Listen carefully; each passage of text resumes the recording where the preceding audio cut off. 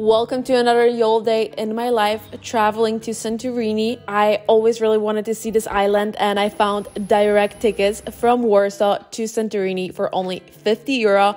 So I felt like it would be a crime not to go. So the first thing I did was checking into my hotel, and it was pretty simple because Santorini is crazy expensive. This was my reaction seeing the view that Santorini is known for the very first time. I was basically speechless, and trust me, I do not get speechless a lot. Most of the time I have plenty to say. Then I had some food at this taverna, obviously had to get some Greek salad, and then I decided I did not have enough of food, so I got myself some baklava and tea, and I watched the sunset because this is what you do when in Santorini. You do watch the sunset.